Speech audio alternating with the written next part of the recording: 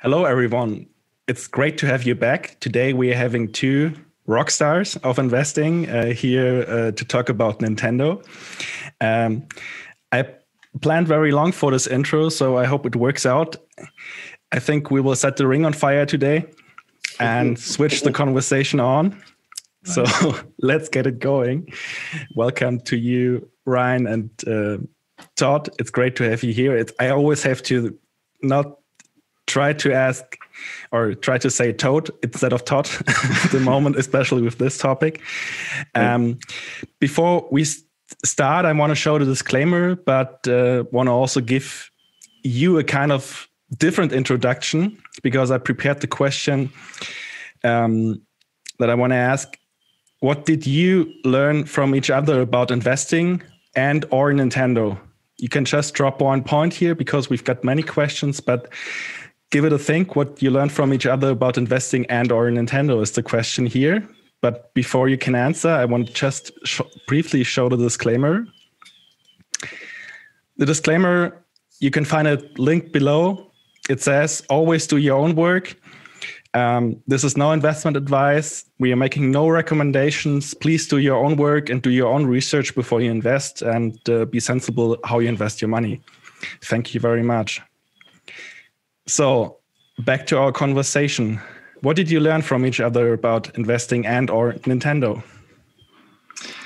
Yeah, I had known Ryan on Twitter for a while, and then I can't remember how I came across his report on Nintendo, but I read it, and I thought and still think that it's one of the best reports on any company I've ever read.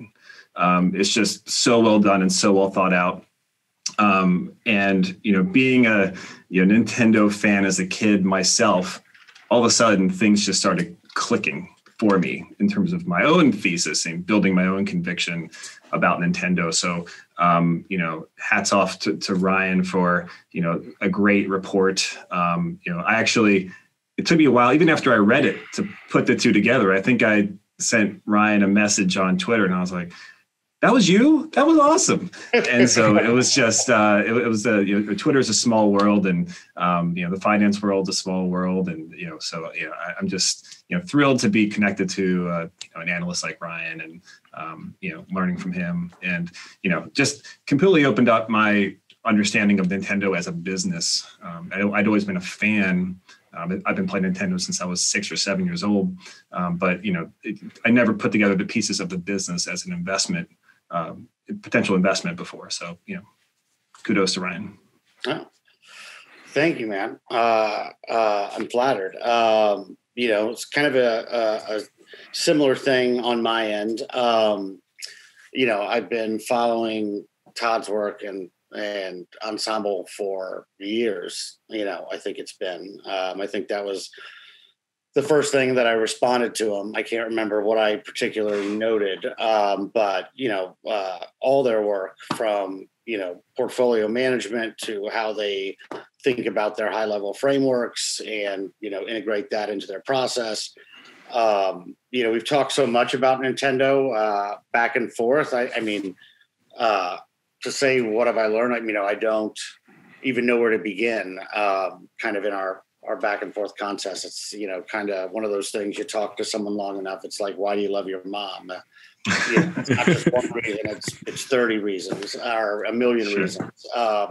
So when you reached out and kind of threw out the idea that we should all get together and do a little kind of campfire discussion on my favorite business, it sounded, took me about 2 seconds to say yes. So couldn't be happier to be here with you guys, and hopefully, something good comes out of it. So it's a lot of fun. Thank you both. We've already built the bridge to the next question, because it's the question, what if you go back in your younger years and think about the role of gaming in society, how has that changed? And what's the impact for Nintendo in your eyes? Ooh, Todd, I'm going to let you go with this one. Okay. You already mentioned that you're a player since years. Yeah. I was a certified Nintendo fan, like when I was a kid, and still am. My parents, when they were moving out of their house, found a letter that Nintendo had written to me. I used to write Nintendo all the time as a kid, saying, you should really do a game like this, or here's how you can make a baseball game better. And they probably got annoyed with me and said, just send you a letter and stop sending these letters. We get them. And so I've been a huge Nintendo fan since I was a kid. But to be honest, I kind of lost my connection with Nintendo probably after Nintendo 64, maybe GameCube. I think GameCube was my last Nintendo product. And then I hadn't played for a very long time. And really, it wasn't until Switch that I got back into it. And now sharing it with my son, it all kind of comes back. My son's 6. And so we started playing Nintendo together.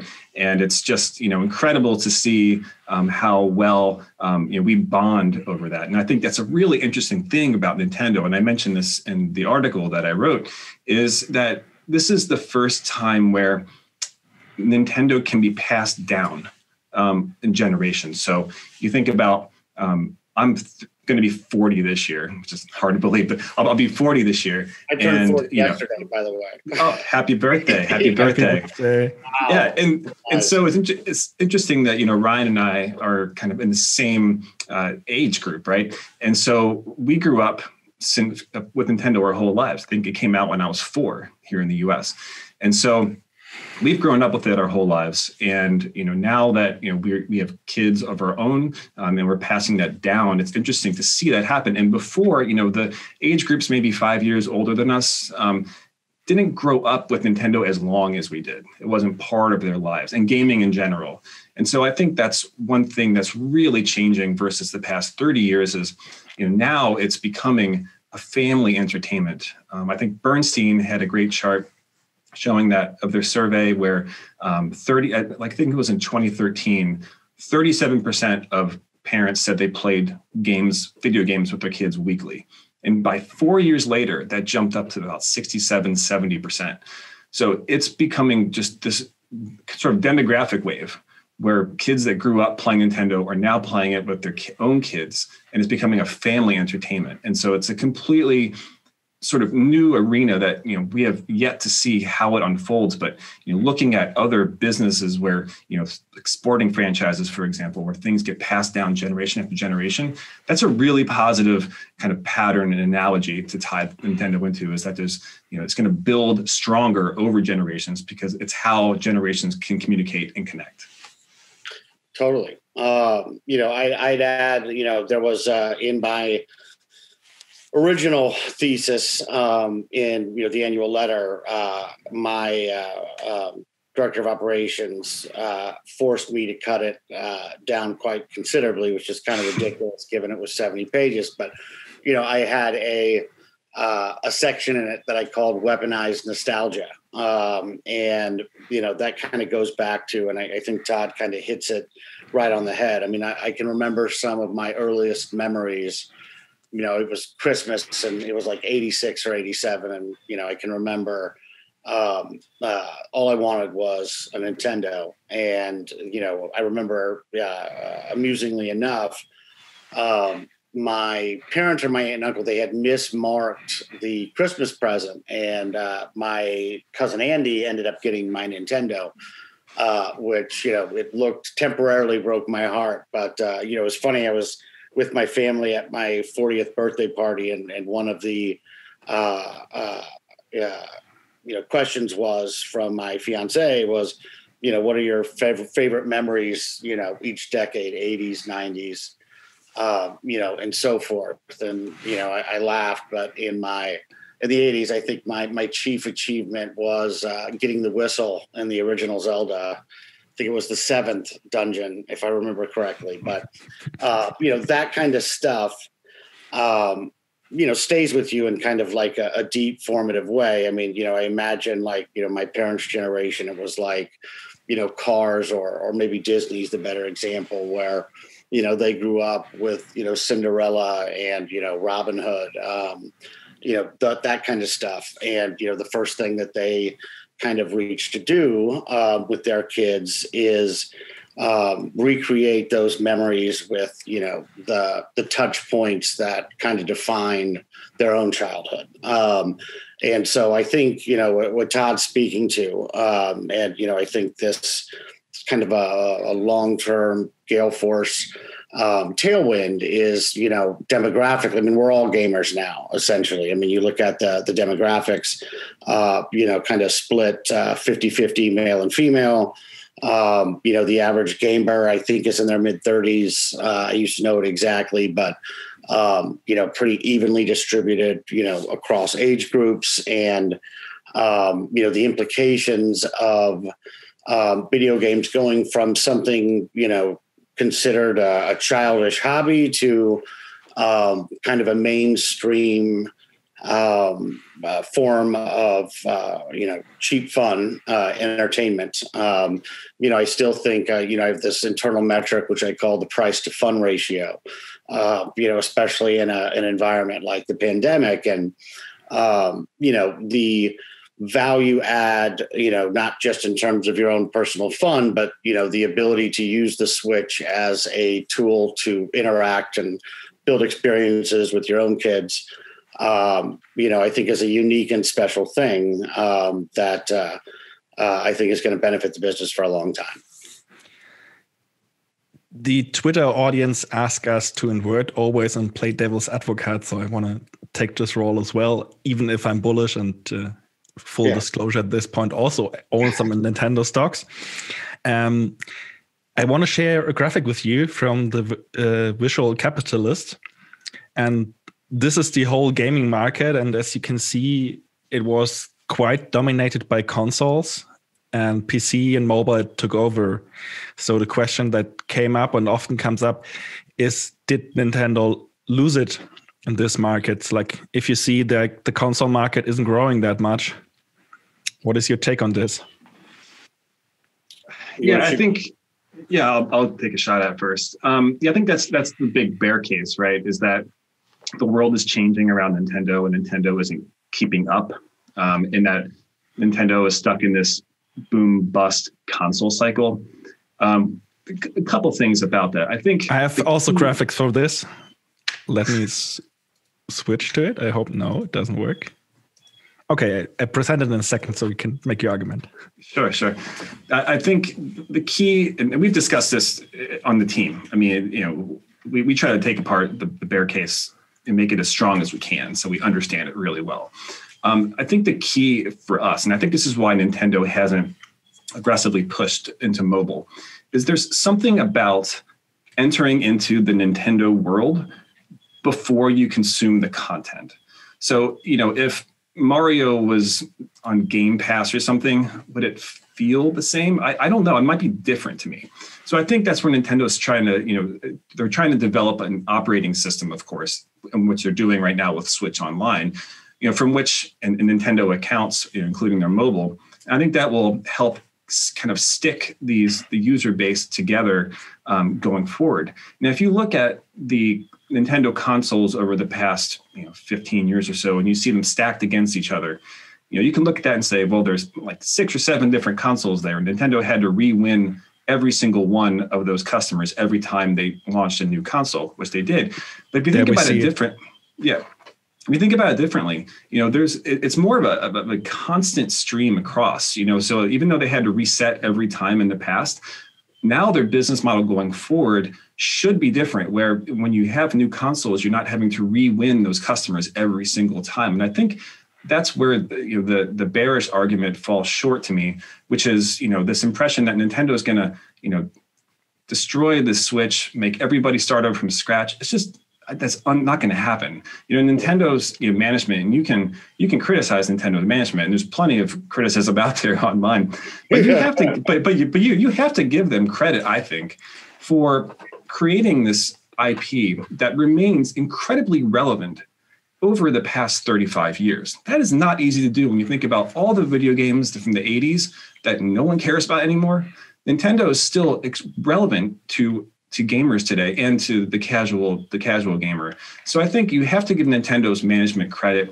I don't think that they are going to destroy their business, just to prove a point. I think they are going to, adapt, and they're doing so. I think with accounts, you're seeing, I think a key factor for us was seeing how they put Switch Online on the Switch home screen, is saying that this is going to be a continual part of your experience. We are going to have a direct relationship with you. We want you to get deeper into the Nintendo experience. And so even if they come out with a Switch Pro or even a completely different console generation, it's going to be linked to your Nintendo account with your Switch Online. So you're not going to have to start over. All this data is going to be continued over. It's interesting that you see, like if you complete a level on Mario Odyssey, for example, they give you the timestamp, right? And here's like the date and time where you did it. And so I have to think that going forward, they're going to be pulling those memories back. 10, 20 years from now, you're playing another Mario game. They're going to say, remember when you did this in that game? And it's going to be just nostalgia going back to that. So I think the bear case that Nintendo's going to go back to the thing they've done for the past 20 years falls short to me. Yeah. Agree across the board. I think, I think Todd hits it on the head. I mean, worrying about hardware, a big part of it was, or the difficulty, when you talk about units sold and the console business, I mean, I think a lot of that has to do with dynamics that are kind of part of an obsolete paradigm. One of the things we always look for in detail with, kind of in our larger search strategy is our businesses where there's kind of a hard delineation between, the past, relative to the future. I think that's a big piece of it. I mean, one of the bear arguments, I've often heard, or at least the ones that, you kind of get pushback on. I mean, I did a piece in Bloomberg, where they kind of go back and forth between the Bears and the Bulls. And one of, I think, the comments that you've heard from, I can't remember exactly, I might be misquoting this, but like Matthew Ball, and they talk about how, the iterative hardware platform, kind of sitting at the center of a software-based ecosystem. The doubts related to that have to do with, Nintendo's love of hardware, and, keeping that Apple-like hardware, that software hardware integrated model together. I kind of laugh at that because, besides, what kind of for me was originally conjecture and now is kind of objective fact, the whole point of a iterative hardware model, that, with a software-centric ecosystem that, that they kind of build on over time, is that frees Nintendo up to iterate on the hardware side forever, in new and creative ways. And so, you see, Mario Kart Live, you've seen Labo, but, the whole point outside of reducing the cyclicality of the business, improving the quality of its earnings, improving the diversity of, its earnings streams, all of that stuff. I think one of, if you are Nintendo and, your goal is to put smiles on people's faces, and bring people together, as opposed to isolate them, this, call it Nintendo 2.0, this kind of maximizes their creative, freedom to just, use hardware in new and imaginative ways that can be kind of built on top of, kind of the core, hybrid Switch. So let us dive deeper into the hardware a bit later, because I want to just go back with another graphics on the boom and bust circle, that we get also an idea from the stock market perspective, because that's what our viewer are interested in as well. So this is the long-term chart of Nintendo. You see this kind of, you also saw it in the other chart with the Wii sales, this peak. And you see it here again with the Switch sales, this historical pattern. And also, what is your take on this historical pattern, how it's still in the heads of the stock market and the investor? Yeah, I mean, I think that the market is pricing as if you're going to have a repeat of the Wii, right? You're going to get this boom and bust, and Nintendo's got to re-win everybody. And I think what they're missing is, again, going back to the Switch Online, is having a direct relationship with you as a customer. Imagine, for example, if they were able to, during the Wii era, the internet has progressed far, and we have mobile technology that we didn't have in 2006, 2007 when Wii was so strong.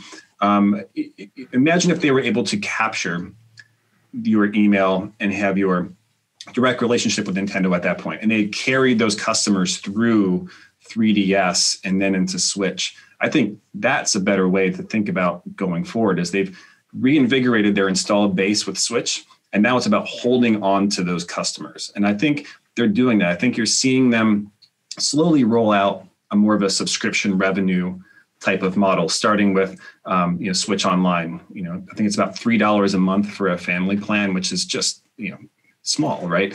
And I could see them layering on different levels of that experience going forward. Maybe one dream that we have is that they roll out every single one of their legacy games. There you go. Roll out every single one of their legacy games, for the Switch Online, so that you can go back and you can play the GameCube, you can play the 64, all of this part of a tiered, maybe subscription revenue model. But I think that's going to be a stickier revenue model going forward. I mean, if you look at, I think the average Nintendo gamer paid the equivalent of about $9 a month last fiscal year in terms of software. And we think about that compared to other entertainment experiences that we have right now with Netflix or whatever it might be, or Spotify. We're paying $15, $16, no problem for that.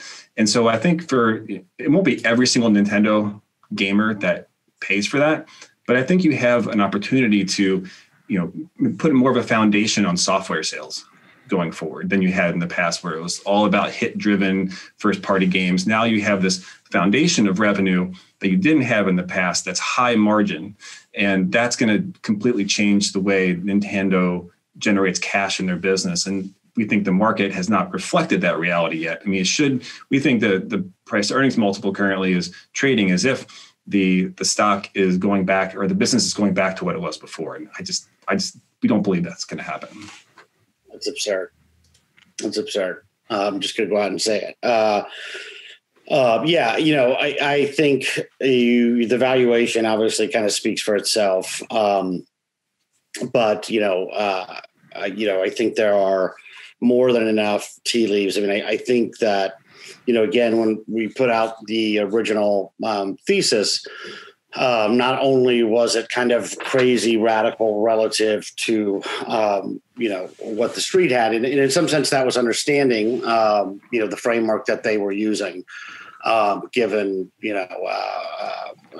the kind of famous opaque nature of Nintendo's management and their lack of disclosures. But, initially it was us, spending, quite a bit of time, reading a ton and trying to piece together, kind of the larger mosaic of everything from, management's, past commentary to, just looking at the nature of the Switch, it being, mobile, basically a low-powered tablet, and using off-the-shelf generic chips.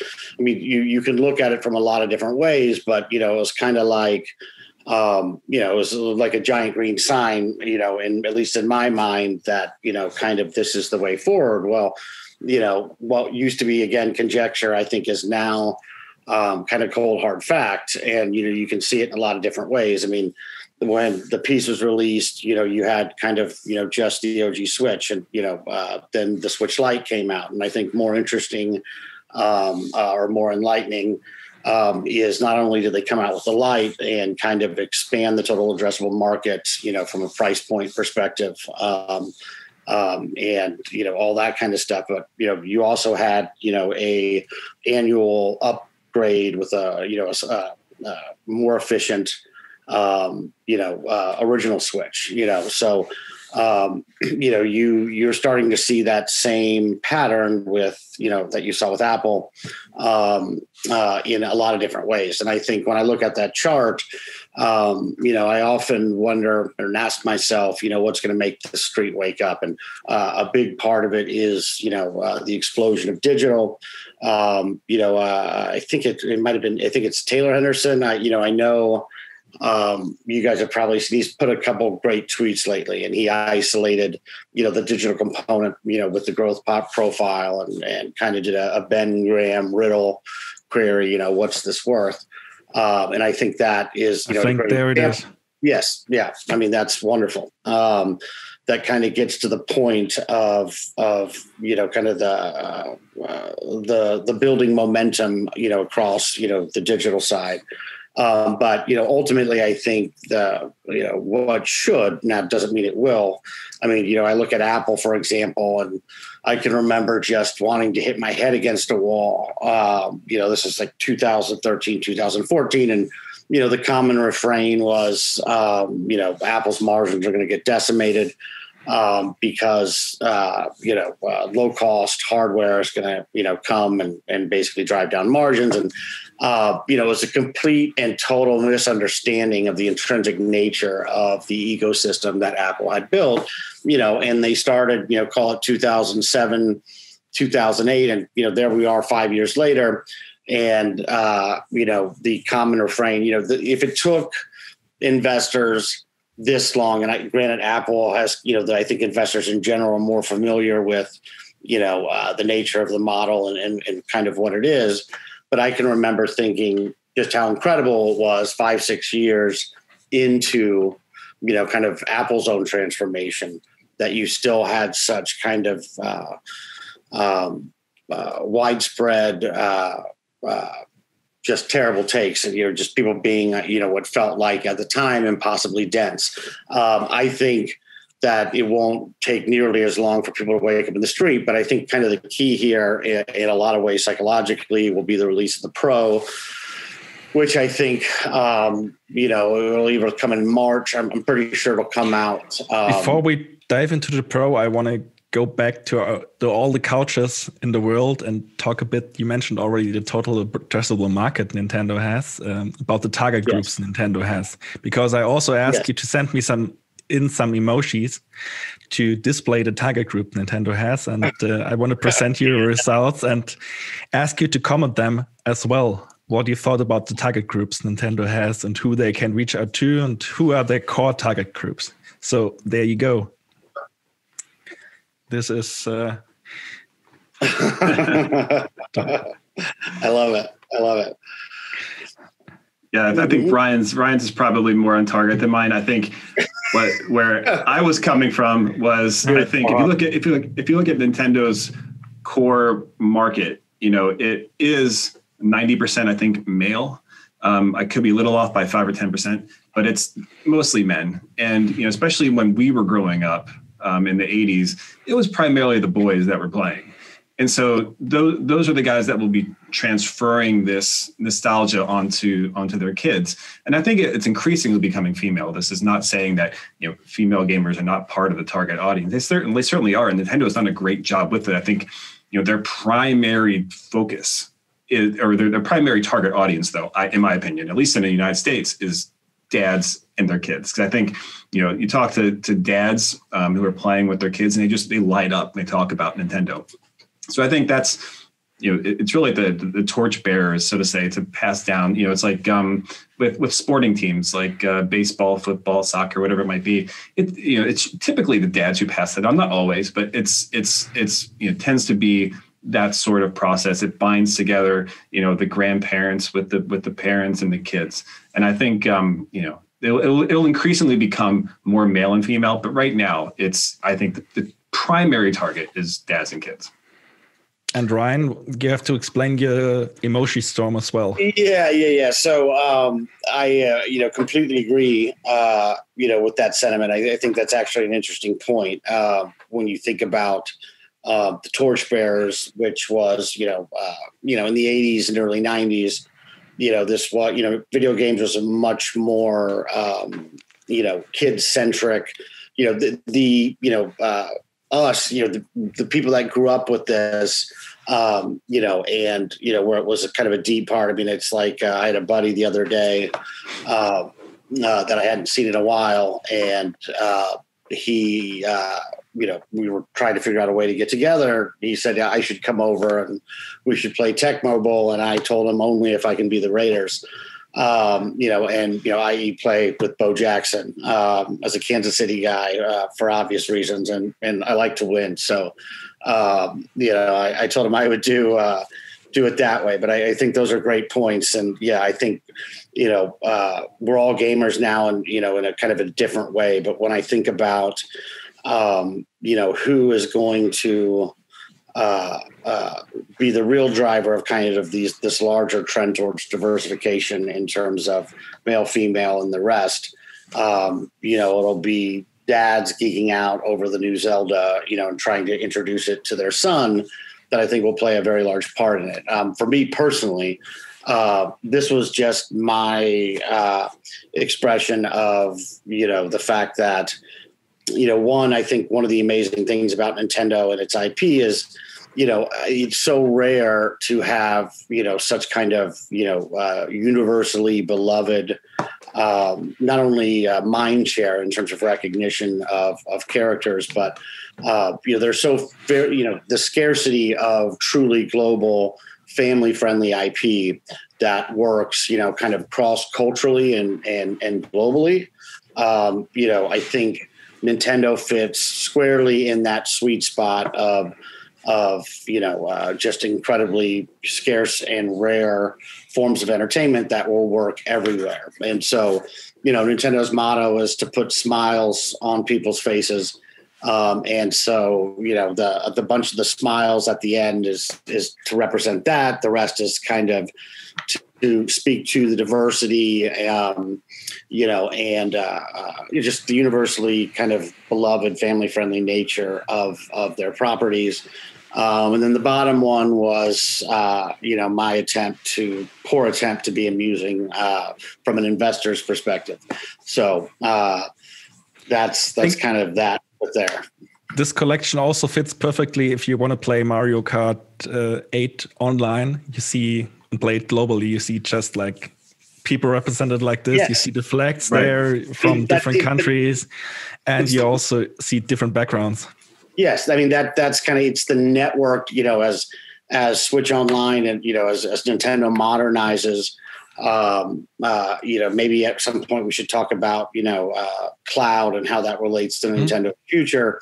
If you look into their financial statements, I mean, there's a couple interesting things, but can't remember exactly if it was, the quarter before last or whatnot, but you saw a massive, in USD, 150 million in incremental spend that, given the size of the investment, couldn't be, I think, individual. It certainly wasn't hardware related, say with the Pro. To me, the only thing that makes sense of a kind of uptake, and it looks even more interesting. And if you kind of go back the last 20 years, as long as, the financial statements that I have, but, it speaks to a more networked, cloud centric global future.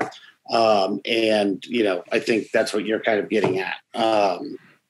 Before we go to cloud, maybe let's try to dive deeper. You got to keep me ringing. I'll go off on tangents that have nothing to do with the original question. Pull me in. Into this, I want to talk about the hardware-software interaction, and I prepared something for the viewers that they get an idea. And maybe you can also comment, like these are the Joy-Cons, the controllers of the Switch, and you can easily use them here if I put it in the right direction for the Ring Fit, and use them as a device to play this kind of game, and use them to coordinate this tool. You can also like, even some games, even like in Mario Kart, you have the wheels, and you can use them to play with the Joy-Con as well. And in other games, you have this. This is the endless iteration sleeve. When it comes to hardware. By the way, you're starting to see all the different ways in which the crazy geniuses at Nintendo can basically perpetually release new gadgets, ways to play, ways to have fun, with the software. And I think that's very, very cool. This is a setup with like fitness boxing, for instance, or Just Dance. So you have the sleeve that it doesn't fall out of your hand, and you can do like moving things or play tennis or something like this. You know it from the Switch, from the Wii as well, Wii Tennis or some kind of sports games. So this is the jump rope. Interesting side on the interaction of hardware and software that I find very interesting in Nintendo, and also gives me the confidence that there is this hardware needed. There's like, often the argument comes, why don't you just play it on your mobile phone? And I think these are some ideas you can get why this kind of interaction is needed. You can also take your pulse from this reader here and get an impression and collect data with it, so you can do sports with it. Yeah. Todd, have you played Ring Fit by chance?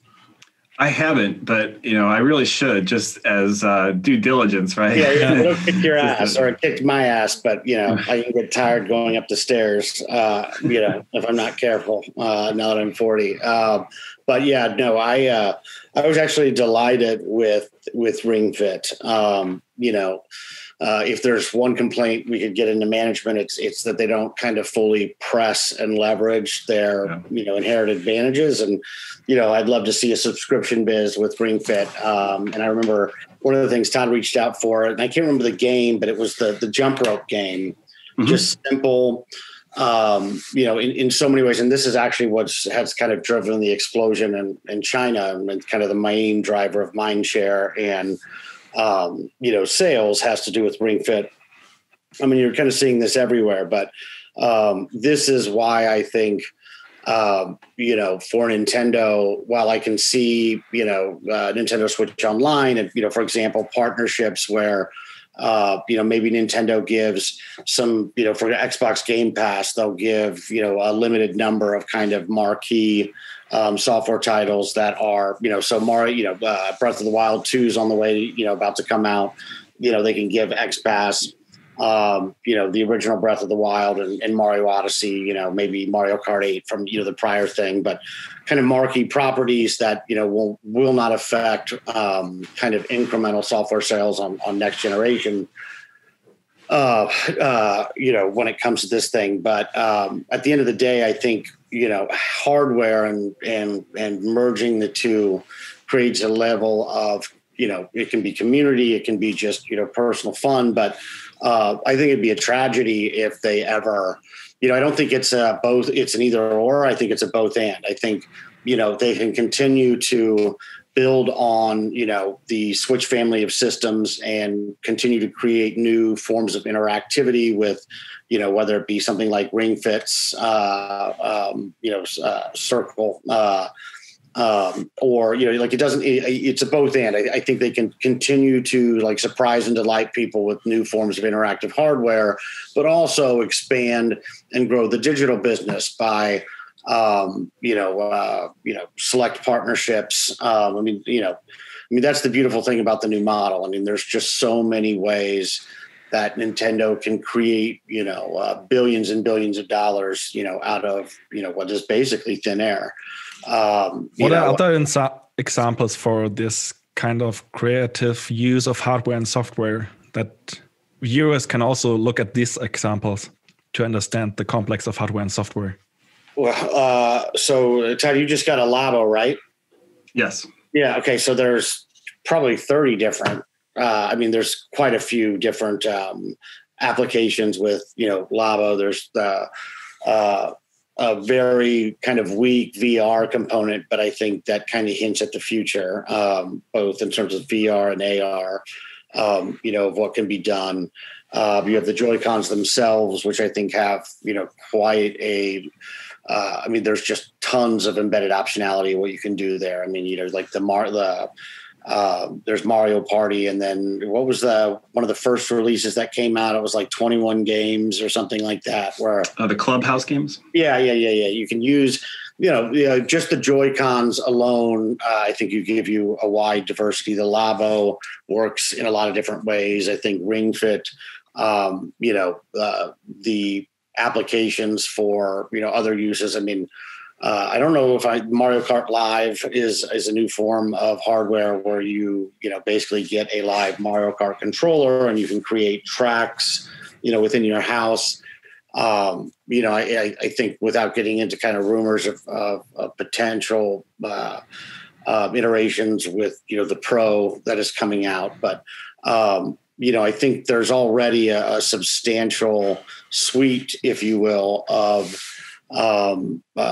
relatively low cost, affordable, innovations on the hardware side that I think will continue to expand and grow with time, especially as incremental switches get more powerful and what can be done, with the hardware.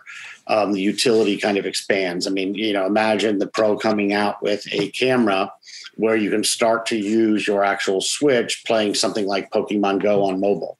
How about, I'm a huge, hopelessly addicted fan of Mario Kart Tour, where, I think I get 10, 15 minutes a day in clockwork. If I could play Mario Kart Tour on my Switch, even without, say, an AR or, say, some new form of VR component, I would. I think all this stuff just ultimately increases the utilization of the hardware. In video games, unlike, say, some, businesses like Netflix, where you have a subscription business, operating profit isn't going to spike. You're going to have, if subscriptions, have a huge uptick, obviously, they're going to make more money from that revenue, but there's no relation. In video games, there's a linear relationship between player engagement, utilization of the system, and profit per user. And something like Netflix, you could watch 50 movies a day and Netflix isn't going to make more money. So, I don't know where I was originally at, but we were at the hardware software complex, and I want to ask, do you have something to add? Are you talking to me or no, the other guy of the two pieces here? No, I think the hardware is a special component of the Nintendo experience, and so I mentioned earlier that I don't know that Nintendo IP on another platform feels the same way as it does when you enjoy it through the console or through Nintendo's operating system. So even if you were to eliminate the console itself and it was all cloud, I think Nintendo would still be wise to produce hardware components that are innovative and fun to interact with. It's almost like, and we've talked about this on the team, as being sort of like going to an amusement park, right? Like Nintendo, like when you go to a Nintendo park, you want to see Mario, you want to see Yoshi, you want to see Donkey Kong. Imagine going to like a Disney park and seeing Mario. It wouldn't feel the same, right? It's just you want to get into that mindset of like, I'm playing Nintendo IP. And I think that's one reason why they haven't, aggressively pushed outside of the walls, the way some bulls have called for, to say, hey, go out, do digital, look how much money you can make. I think it dilutes the experience a little bit, and I think that's why they're really cautious about doing it. Yep. I mean, I think back, my earliest Nintendo memories are, blowing in my cartridges, to press them in and somehow get them to work again. I think that kind of speaks to, the type of thing Todd is talking about. I mean, it's kind of a je ne sais quoi. It's hard to explain, but I think having a dedicated gaming platform, especially one as versatile as the Switch, where, not only can you play at home, but, you can take it on the go.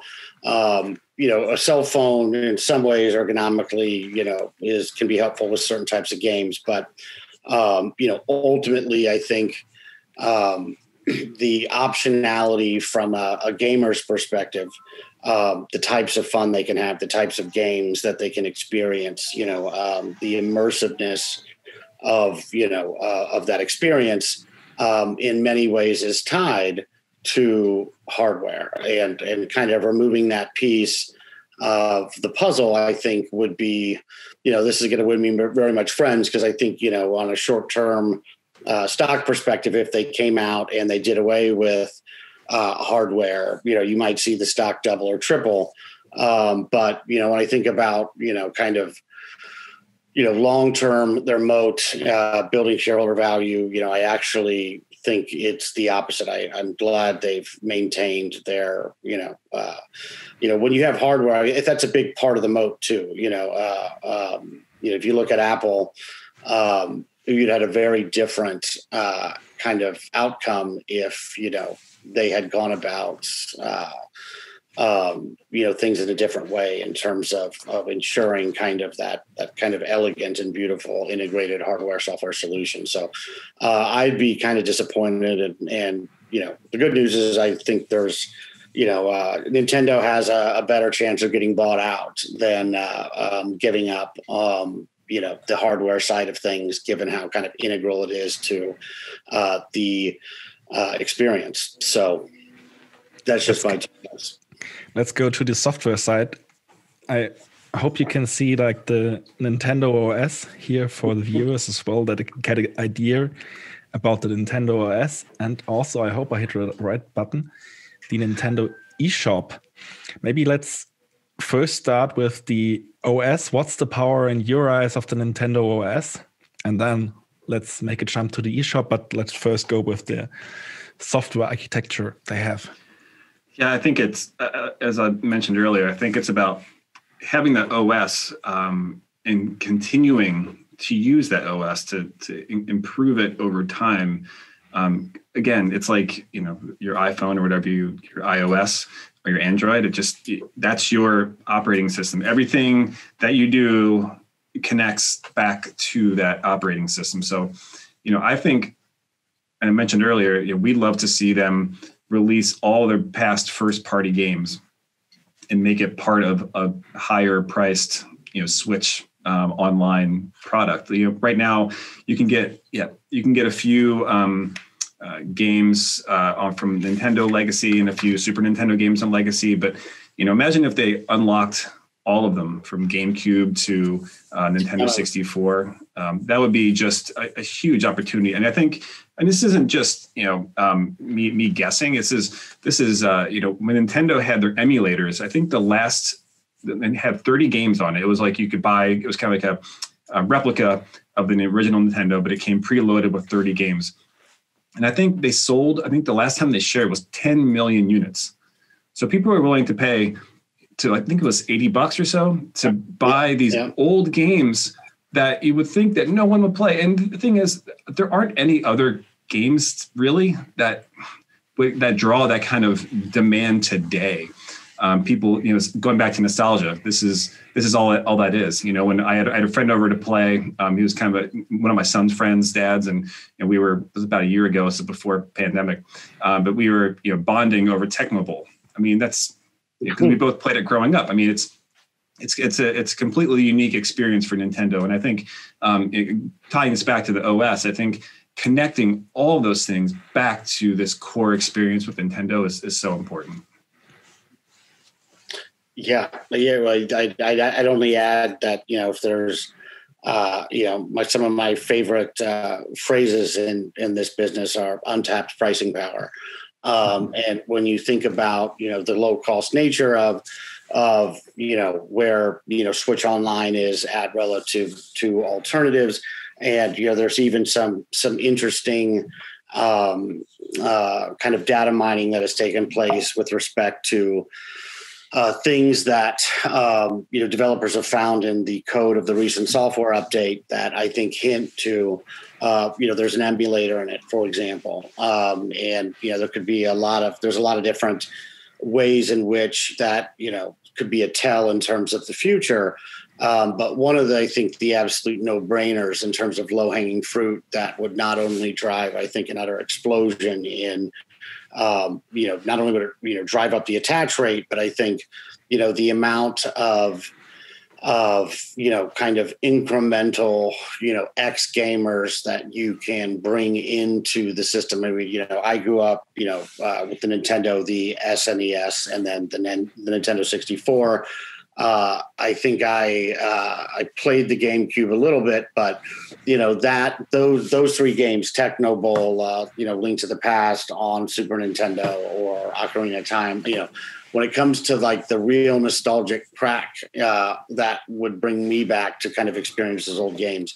If they go back and they can either all at once or on a kind of a steady schedule, layer in not just, all of their retro consoles, but, basically maybe it's the greatest hits, maybe it's the entire library, or certainly the games they have rights to.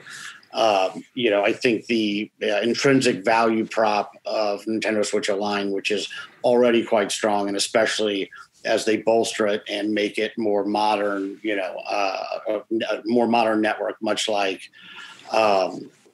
you see at with Sony and Microsoft in terms of the cloud.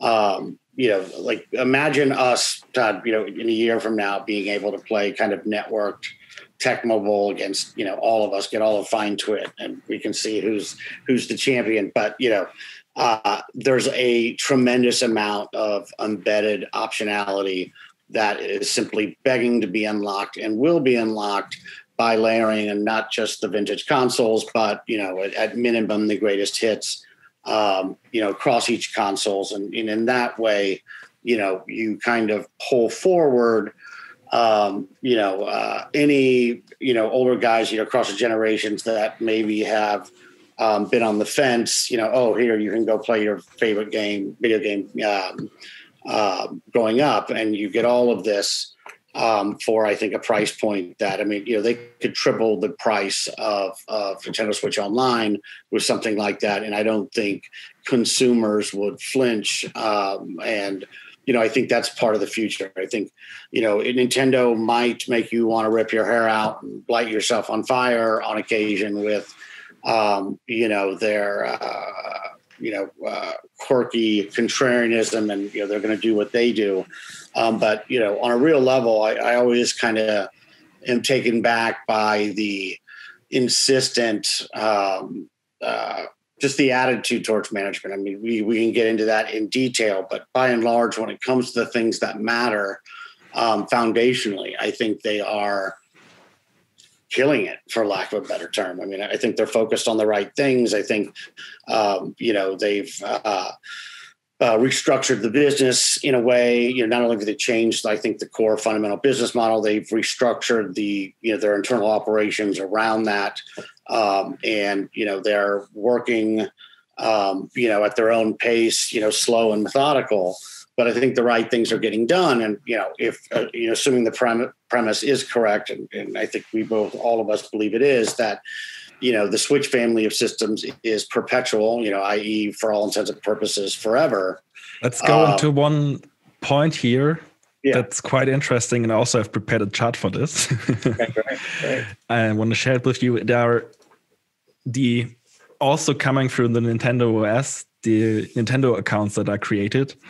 Maybe you want to comment on this as well, because here is 2015, and I think it's from September 2020. So over 5 years, they have over 200 million accounts. Maybe could you explain why these accounts are needed? Yeah, I think it all ties back to having this direct relationship with customers. And this chart specifically shows you why this is not a repeat of the Wii. Right. This is, since the Switch launched, they've garnered almost 200 million accounts registered with Nintendo. Now, for the first time, Nintendo has 200 million plus direct relationships with their customers and their users. So now they can see, how long are you playing Zelda? Maybe you'd like this game. And so they have all this information they never had before. It just shows me that they are really interested in developing these direct to consumer experiences, similar to the way Disney is doing with Disney Plus. It was the first time that Disney had a grasp on how much Mickey Mouse content are you consuming, and think about the ways that you can do analysis on the data now. Nintendo, this will definitely help them not only keep the relationship sticky, but it will help them create better content. And I think that's one thing that if you're a skeptic about Nintendo, you look at that and say, that's amazing that they got that many that quickly, that many accounts that quickly. It tells you that the IP is still extremely relevant and people want to have that relationship with Nintendo. What are the touch points to get an account and to give Nintendo the email? Is it just Switch games or usage on Switch, or is it other? Yeah, so mobile's included in that, which I think is fascinating.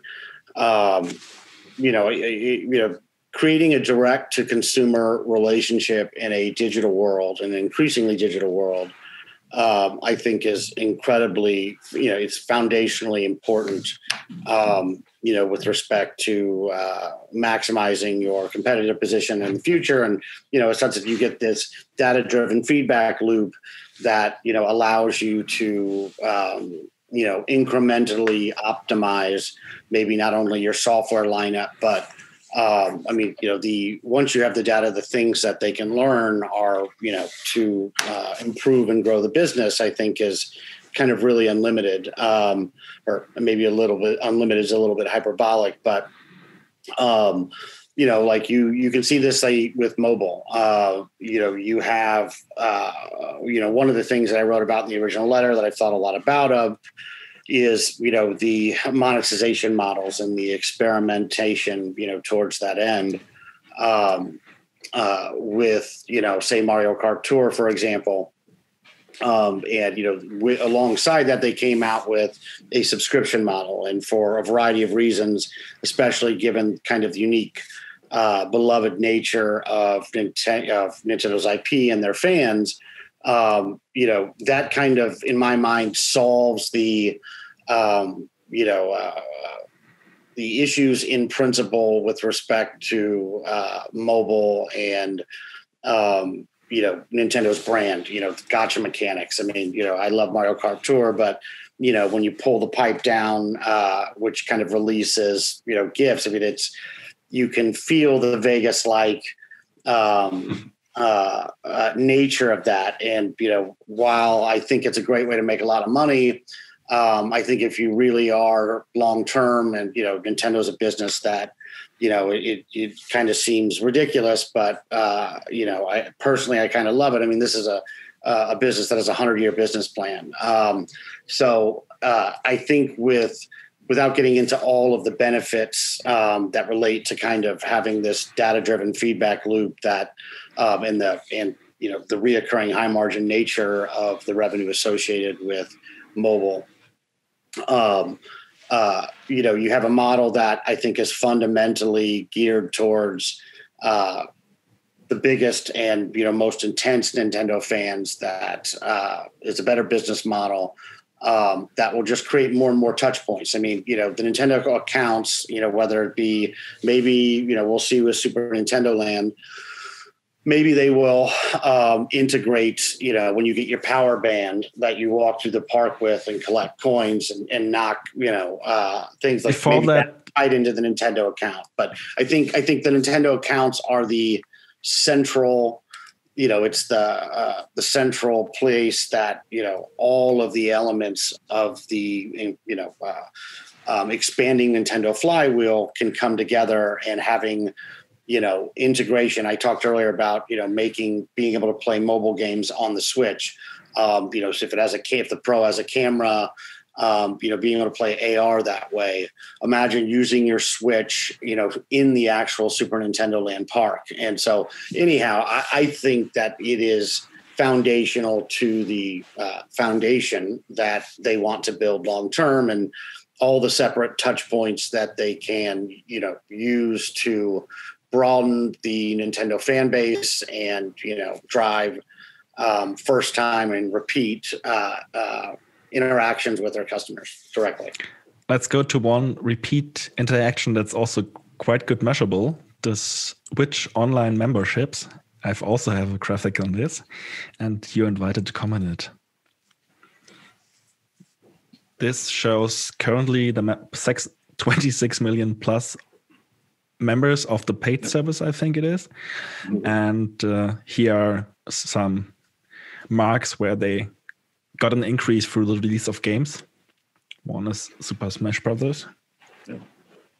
Yeah, I think it's a similar story with Nintendo accounts. I think it's just, I think it was smart of them to underprice this product. I mean, almost absurdly underpriced. I mean, I think it's for family access. I think it's $34.99 in dollars, less than $3 a month. Well, yeah, I mean, so think about that in terms of your other subscriptions. That's nothing, right? And so, I'd be willing to personally pay $9.99, $14.99 for a deeper experience with more products.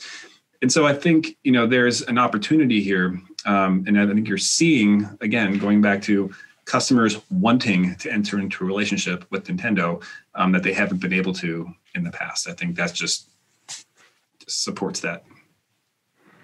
Totally.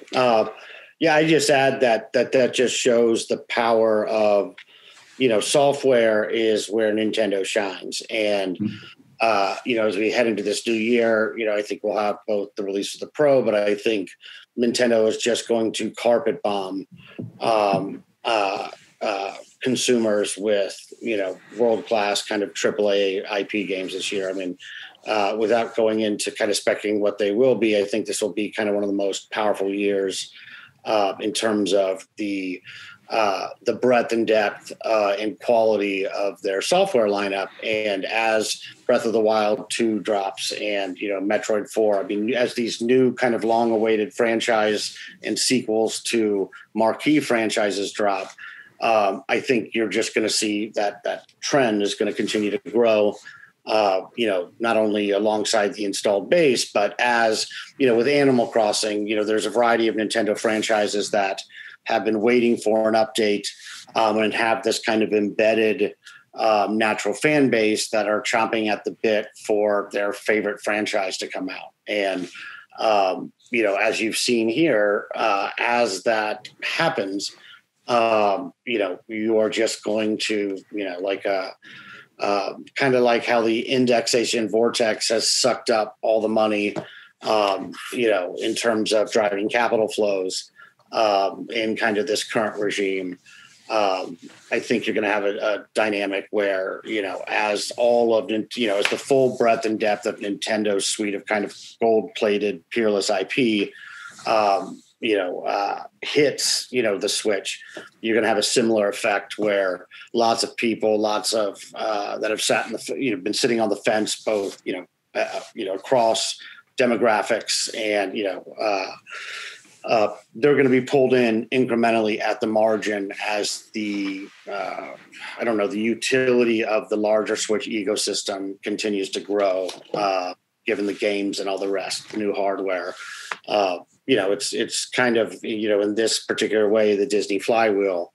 And I think the network effects are just starting to spin. I mean, I think they're past exit velocity, but, we're in that period where everything is just rapidly gaining momentum. And I think people will be shocked where things balance out, say 2 to 3 years from now, versus what is currently kind of embedded in this, what expectations are embedded in the stock price based on today's valuation. I think the stock's up 150% or something like that since we originally built our core position. But, I still think the stock is kind of mind-bogglingly cheap relative to what I think, investing isn't about being able to perceive the future. I think good investing is about understanding the present, better than, your peers.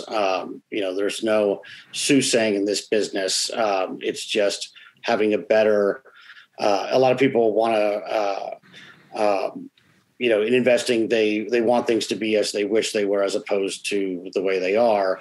And the way things are right now, the valuation continues to kind of shock me, because I think if you're willing to look a little deeper and peel back the onion, what used to be conjecture, for me at least, is now objective fact. So let's peel back another level, because I want to walk you through the way games are bought at Nintendo. I was at the store, the classical way, and did get this. So this feels a bit like I was young when I did get the Lego catalog. Mm-hmm. And could see some of the games that are released and get a certain impression to buy them at the store, bring this at home and see like what games are there, and can say, hey mama, buy me this. Something like this.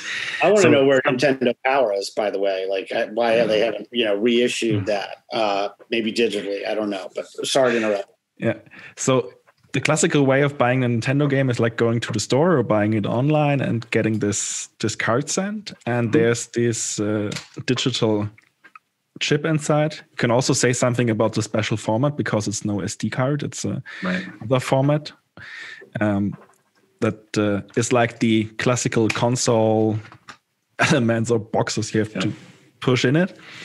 Then the next step of buying games is like, even from the store, getting something sent, but this time with a download code that's on this card. So you get a download code, and like you can download your game, get this code, and add it to the store and to the Nintendo OS games library, and connect it with your email address as well. And the new way, I already showed it a bit, is like buying it from the store, and they're looking for the games. Yeah, we are all value investors. You just look for the games that are on sales and see what's there and just buy it. These are, in my eyes, the ways to buy Nintendo games. And maybe we can talk a bit about the opportunity that lies in these kind of download or digital games. There's always a great chart for showing some sharing knowledge on this, and that's your chart, Ryan. So you can start. Well, Todd, you take this because I think you were the first person. I think you caught it immediately, but I don't know if it was all of Europe or Britain, but the observation was, look at them. They're kind of forcing digitalization and the adoption curve of digitalization forward by, what was it? Were they removing as you had that box, that physical cartridge, it really is a digital code. So, that was, I think you kind of tipped me off to the various ways that they are kind of moving towards that. I mean, fingers crossed that the Pro does not have a cartridge slip, just like, you're seeing with the PS5 and, the new Xbox.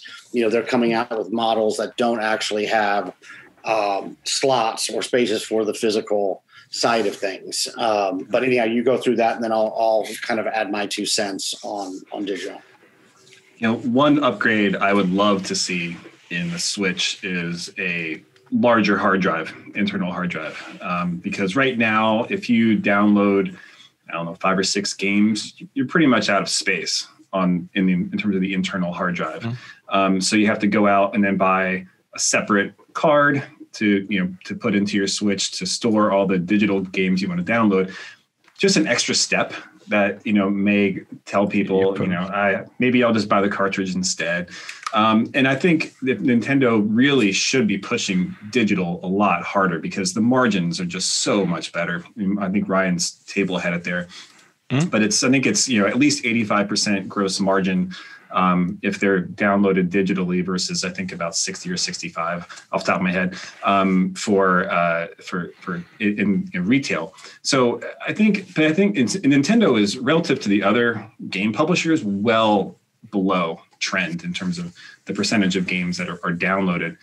So I would love to see Nintendo be a little bit more aggressive in promoting its digital downloads, because the margins are just great. And from a user's perspective, especially during the pandemic, I think a lot of people realized, I can just download these games. I don't have to go to the store. I don't have to wait for it. It's just here in about 20 minutes after it downloads. And then you also have a direct connection to Nintendo, and they can update your game as you go along. So I think there's a huge opportunity for Nintendo to push it. I think some of the reservations are that Nintendo being having more kids in their universe than some of the other video game publishers, parents and grandparents like to give the games as gifts.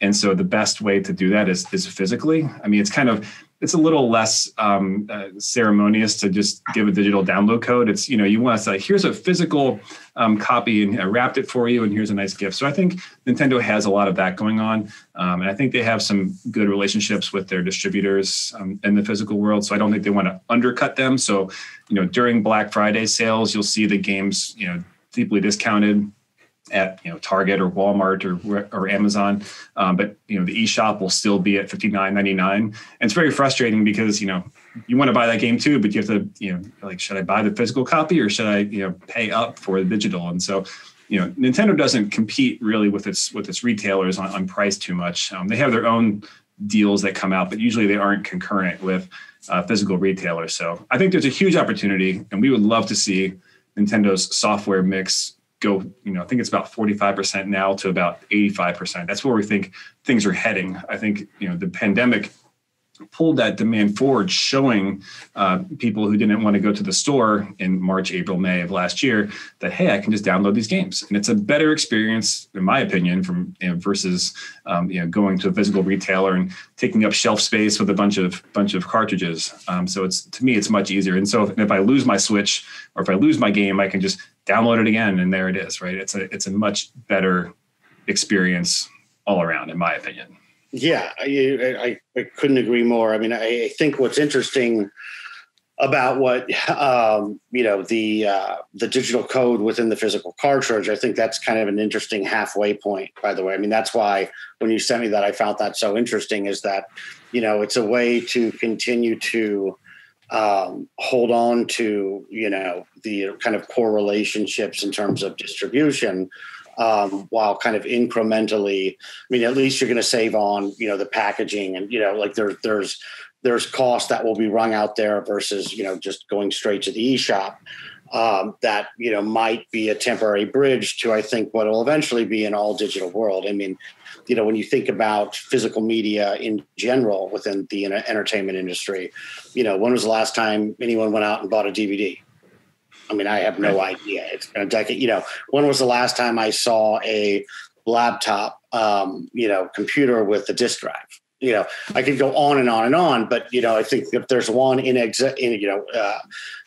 unstoppable trend, is that physical media and physical forms of media are kind of on the way out. And I would agree in terms of where the mix shifted, the fact that Nintendo was so far behind and now you have this temporary period of kind of catching up. I think within a relatively reasonable time horizon, you're going to see that shift closer towards, call it 80-ish%. When you actually go through and you do the math on the impact of its financials, it'll kind of make your eyes bug out. But I think ultimately, they'll get to a point where it just doesn't make sense to, put the money into, physical. And then, at that point, it'll go 100% digital. I mean, it's kind of a similar thing of why Microsoft and Sony have come out with all digital editions at a lower price point. I think, like that cartridge example with the digital code inside, these are kind of smart and creative ways to kind of bridge that gap and kind of push this trend along. But in terms of the impact to the financials, I can remember in the heart of, in March, as everything was, basically imploding, going back and thinking through what the impact would be and trying to pencil out the math of, one thing was clear, and it was, pretty early, which was that you looked at what was happening in China and other areas of the world. In some areas it was mobile, but gaming in general, in terms of utilization, had just absolutely exploded. Given everyone's kind of a stay-at-home world where everyone's locked in and they can't go anywhere, this dynamic introduced the experience of buying digital to a wide swath of, through habit or various other reasons, people that had, kind of grown up going to the store and buying an actual physical copy. And, I think, Todd's discussion on the value proposition to the consumer, with, not even considering the publisher, which was, one of the things that that chart that you showed, it's a win-win-win for everyone. No longer do you have to go around and call around to your local GameStop and cross your fingers and have a prayer session that the game you want that's about to drop, that there'll be inventory there, or by the time you get there, it won't be gone, or the time and expense, to get in your car and go drive it, versus just simply picking up your Switch, going to the eShop, downloading it, 12:01, after the day it released, it's, you wake up the next morning and it's playable, ready to go on your Switch. So, it's like Netflix. When, as I first started to get used to watching, Netflix, it didn't take very long for me to go back. And to this day, when I watch, linear ad supported TV, it's like my brain explodes. I want to jump out a window, it's crazy to me, that, and because of the disruption going on there, it's like, the amount of commercials continues to grow. I mean, it's just got to this point where, it's a permanent, I guess what I'm saying here is that, what the pandemic has brought forward is not only accelerated this, digital mix shift, but I think this demand has largely permanently been pulled forward, and accelerated a trend that I think has tremendous implications. But when I went through in March and did the math, assuming given, the incremental sales, that the platform, I'm trying to think of the average installed base the next year to extrapolate based on a reasonable tie ratio, what the software unit sales would be. So given I didn't really assume any additional growth outside of the pandemic, just kind of the natural uptick in software sales as, each year the average installed base gets bigger and bigger and bigger. And, I assume the mix shift was, that digital went to 50, somewhere between 50 and 75%. And in a lockdown world where everything's closed and buying physical has literally been taken away from you, let's just move that needle to 75, 80. And, it kind of hit me in the face, which was basically that EPS doubled simply on, the Corona driven, shift towards digital, disavow or don't even include all of the things, going on in the business elsewhere. When you see EPS doubling, I mean, in March, my concern was you might buy something that looks cheap based on trailing 12-month math, but when, its earnings power gets cut by 90%, who cares if it was trading on, at 3 to, 10, whatever the multiple looked like in the past. So, I spent a lot of time, I wanted the opposite. It's, what are, either what we own or what, we can own, where are, stocks or, businesses whose valuations have been destroyed as if their earnings power is about to get cut in half, when in reality it's about to grow substantially. And, I think Nintendo hit that kind of that perfect, they hit that framework perfectly. And I remember just being, I got close to bottom ticking it at 37, 38. It was just such a strange feeling because, anyone can do this math. You don't have to be a particularly savvy or gifted analyst to have figured this out. And it was kind of staring you in the face based on what we were seeing everywhere else in the world. So, I think the two biggest elements of this thesis at the end of the day that are, the only things that need to, as far as premises that need to be true to have kind of a tremendous amount of kind of low risk embedded upside here is the decyclification of the hardware business towards an iterative hardware model based around a software centric ecosystem. And then, equally as importantly, I think the long-term secular transition towards digital, and you add those two things together, and how shareholder friendly goes is pretty impressive, relative to the stock price. Let's just put it that way. How shareholder friendly and customer friendly is this transition? I want to try to figure this out, because if you buy this code, you have a problem because you can't resell it anymore. Like many people say they want to keep this discs or whatever you call it, sticks or cards, have the probability to resell it. And another question about consumer versus shareholder friendliness with Nintendo is the pricing policy they have. I also have charts on this, so happy to share it.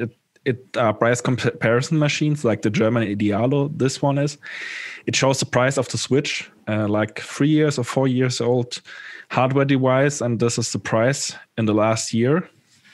It has been steady, but you can also say, okay, that's only the price from the pandemic where a lot of demand happened. But this is the comparison from UK, from their price buy.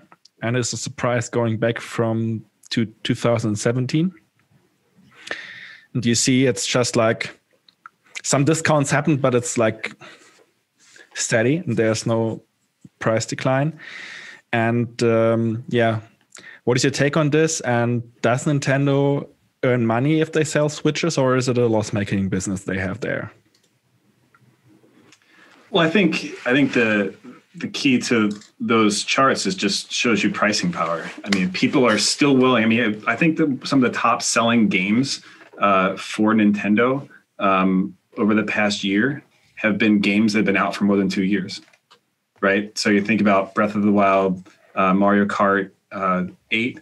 I mean, these are games that they're still pricing at full price and still getting people to come barreling in the door to buy them, right? There's something special about that, right? You know, if you look at other games, look at some of the hit games that came out over the past year. You know, they spike in popularity, they get played on Twitch, and all of a sudden they kind of fade away. And then they get discounted because that's the only way they're going to move units. You know, value investors, value buyers, right? Going, oh, this is on sale. I'm gonna buy some. And so I think it just shows you how Nintendo's IP is differentiated. It's timeless. It's consistent. I don't think it'd be crazy for Nintendo to actively discount their IP.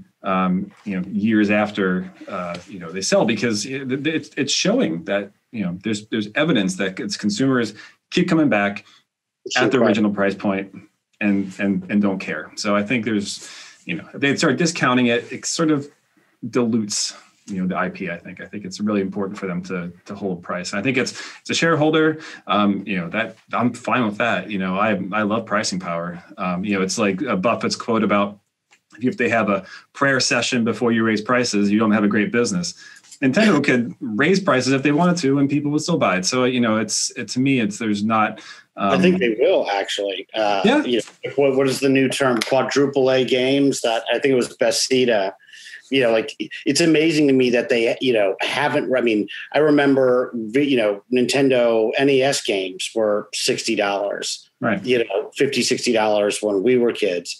The fact that, it remains that price, I think, speaks to the untapped pricing power across the gaming industry in general. And so I actually think that's another shift you're seeing, is that this, they haven't raised prices in, 30 years, despite the cost of games, all of the inputs that go into making them, going up, quite a bit. So, I think you're going to see a lot of pure margin incremental net revenue start to drop to the bottom line as Nintendo follows the lead of kind of the industry standard. I have my own thoughts, but did you have any things that you wanted to finish on? Well, I just wanted to briefly add, I think this is a really important point, is that because Nintendo's first-party games are exclusive, you have to buy the console in order to then spend $60 to get the game, right? So It's like if I was going to play another game, another system, I'm less console, I'm more console agnostic. But if I only want to buy or only want to play Zelda, there are people who do this, who say, I only wanted to play Zelda, so I bought a Switch and then bought the Zelda, to That's play. Why and so, right. And so that's the only reason I bought it. And that, falling in love with the magic of Breath of the Wild, which has actually got me back into gaming. And, and really immersed into, I don't think if I would have done that, all of the, the 6 months of kind of intensive diligence that was kickstarted from that would have happened. But anyhow. Good return of investment. Yeah. Yeah. I'd add to this point, outside of just the refusal to discount and the, kind of perpetual evergreen nature, of their software, I think it's incredible to me where, the only real analog in video games, I would say, is like EA sports franchises where, they can come out with, a new Madden and a new FIFA, year over year, like clockwork. You're going to have kind of an embedded base of people. The tail of these franchises is basically, perpetual, and I think that is what, fundamentally, and I think Nintendo also has a big, where EA and like Madden or NHL hockey, for example, maybe you can see small incremental improvements year over year, but, fundamentally, in terms of gameplay and all the, this kind of stuff, it's the same game. Well, Nintendo has that with all of its, I think, core franchises.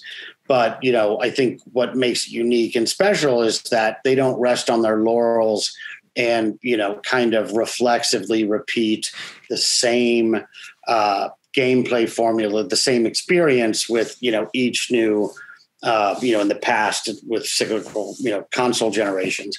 They totally reinvent and, grow, what they're always trying to one up themselves, and I think in all of the salient matters that come to making great games. You can see this with Breath of the Wild or Mario Odyssey. These aren't, just copies of what has come before it. They're complete reinvention. So, you have this magic money machine where, every year, every time a new Mario comes out, a new Zelda comes out, a new Donkey Kong, I could go down the list, new Animal Crossing, a new Fire Emblem, you're going to have, people are going to buy it instinctually no matter what. But, I think the size of the fan base, and the brand, its value in consumers' eyes, only grows because these games are in many ways works of art. I don't know how to explain it. Like, I don't know, Todd, if you ever got to Luigi's Mansion, or things like that, but it has, the software lineup, especially in this generation, it just has blown my mind in terms of how creative and original and unique these games are. So you have this best of both worlds, both and thing where we not only have an evergreen library of timeless IP that can be monetized again and again and again and again, in various ways and formats. Think how many Mario titles there are. But the creative geniuses at Nintendo find ways to, make these experiences new and delightful again in ways that, you've never experienced. And I think that is a tremendously powerful element. And back to Todd's point where he talks about, Breath of the Wild came out 4 years ago. All of these core titles, as the average installed base grows, everyone wants to have them. So that's not like, it's not like when you have a PS5. You want to go out and buy if you have a PS4 and a Madden, it's not like you have to go out and buy, the new Madden on PS5, versus PS4 if it's the same game, with the Switch and with Nintendo, all of these titles truly are evergreen. And, as more and more people buy Switches and the kind of core evergreen title, expand, I think that has implications with respect to the tie ratio, because every new person that, new customer that buys a Switch, is likely over their lifetime going to buy, the majority of these kind of core evergreen franchises that, continue to sell. Mario Kart, I think all of these original games that came out, in terms of year one of the Switch's life, continue to crush and sell millions of copies 4 years later. That is radically unique in the video game industry. get one question still open, and maybe you could just drop a short answer. Does Nintendo earn money on the Switch, and how much in your eyes?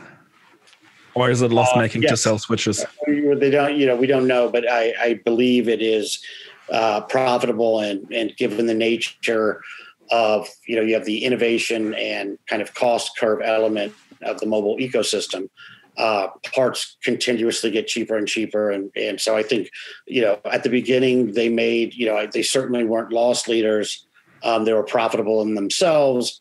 And, the magnitude of each margin on every hardware unit sold, will only grow in time as the components, the cost of creating them kind of drop rapidly. And there are various ways that Nintendo can pass on that or,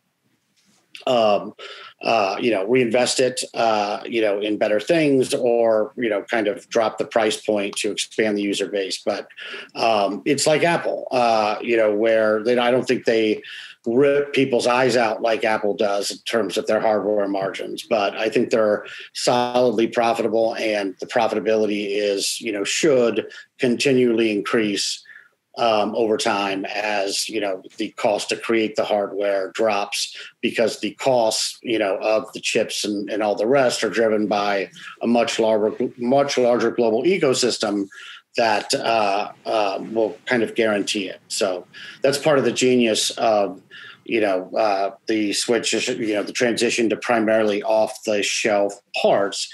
It's not only the fact that you can, incrementally, iteratively improve and strengthen, making, say like a more efficient, faster chip for the Pro than, what was in the original one, to make the experience and gameplay better. But you also have this fact that, the profitability of the hardware units scales and expands at a much faster rate than it would if you had a highly technical customized chip, like past console generations. Do you have something to add, Todd? No, I mean, I think if anything, we would like them to have the hardware be a loss leader, right? We want to have more people in the system, and then get the sales coming through at the higher margins for that software present than, trying to make 20-30% gross profit or so on the hardware. We prefer that they just broke even on that and sold more units and got more people in the door. I mean, I think that's what people want. I mean, I think the ultimate value of Nintendo is going to be how many people want to play its IP and where they're willing to pay for it, right? And so I think that's what people are saying. Well, they should be doing mobile. And, I would argue they should just make Switch ubiquitous, right, to the extent that they can, and do so, financially, it makes sense. That's that. I would prefer that. Yeah, well, I think that's part of the Apple model, right? I mean, one of the things I think with the Pro, you're going to have a, good, better, best pricing lineup, where you might see, the Lite drop to $150. The OG Switch go from, say $200 to $250, well, probably closer to $250, and then have the OG Switch or the Pro, go for $350 or something like that. So, and then as time goes on, you will be able to, I mean, what do they have, like $400 iPhones now, like, with different components? I mean, then that's part of the mobile architecture and how all of this stuff kind of comes together in a way that creates this virtuous cycle that allows the hardware to get cheaper and cheaper, and also the experience to get better and better in a way that will, expand the addressable market, because it will draw more and more people in, because it becomes increasingly more affordable, at the low end. And then you're also expanding it at the high end by increasing its power, and all the rest. So, I think Todd nails it. Like, this business is driven by software. I would much rather have them sell, hardware at zero margin and triple the installed base, and sell 3 games to every customer per year in that installed base than try and eke out, a slightly higher incremental margin on, each device they sell. So, they can be dense at times, but I don't think they're that dense. And so I think they get it. And, we're going to see, kind of that Apple-like, explosion of models and various price points, to expand the reach of the integrated hardware software ecosystem. And that's going to just, drive, I think, a step change increase in the annual amount of software that they sell every year, with profound implications to the bottom line over time. Yeah. We also already had this chart, but I want to bring it back on because it shows also the opportunity you have in the subscriptions and in the OS where you can sell in the games. Like I think in Smash Bros. It's already like if you want to have certain characters, you have to buy them, or you can buy them if you don't want to invest time. It's like a bit of the World of Warcraft model where some people game and others buy the stuff they want to get. So it might be interesting to see this, which might be also another source for revenue. But maybe also let's go. You already mentioned it a bit in the installed base. This is a comparison that I hope you see it already. That's a comparison of the sales of Wii and Switches, and where you can get an idea of the installed bases also supported by the pandemic. The Wii is the red line and the Switch is the blue line. So you see the main chance they have getting an installed base big and then selling software in it?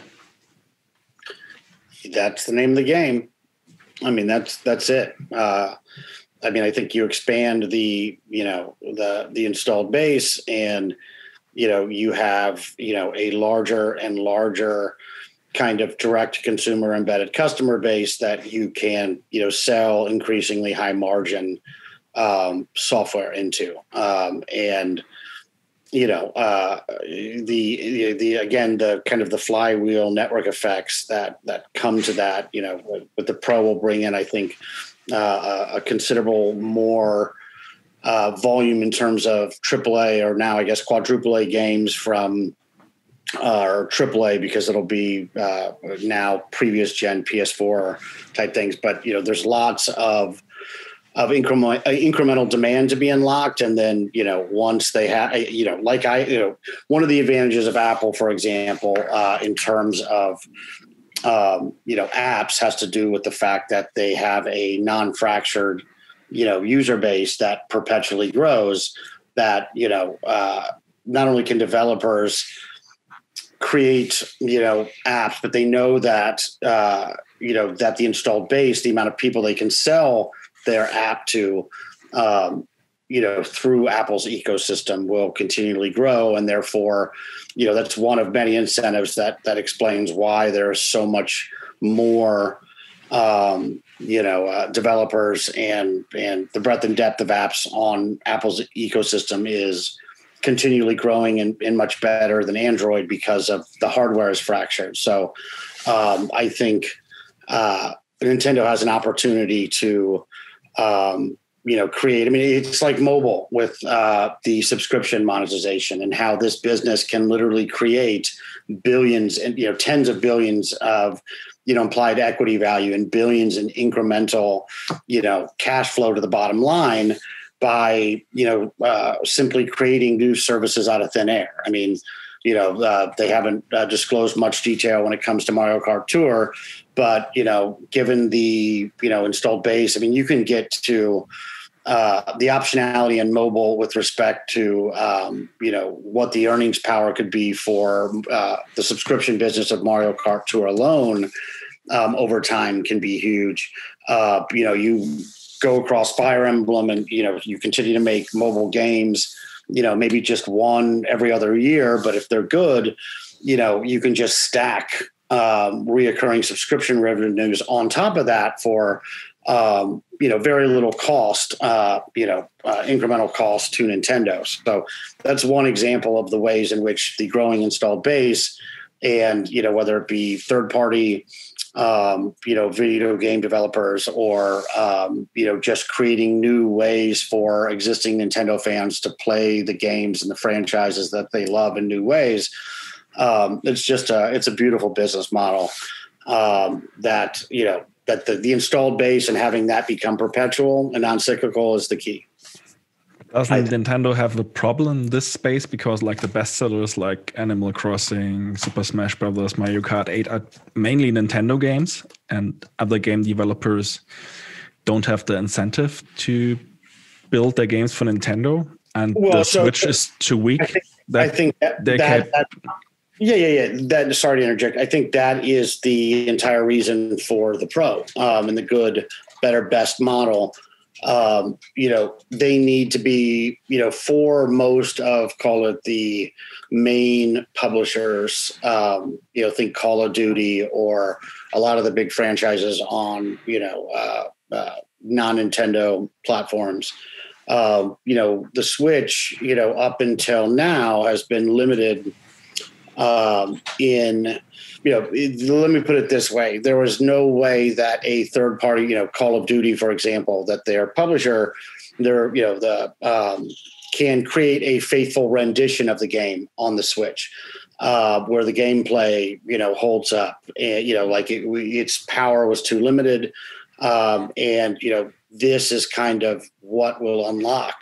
I think the Pro unlocks a whole new world in terms of third-party developers, and allowing third-party developers to not only access, Switch's massive and growing installed base, but more importantly, and I think this is really the crux of the issue, do so in a way that is faithful, a faithful rendition of the game itself, where they don't have to make sacrifices that either destroy the gameplay or can diminish the brand at the margin.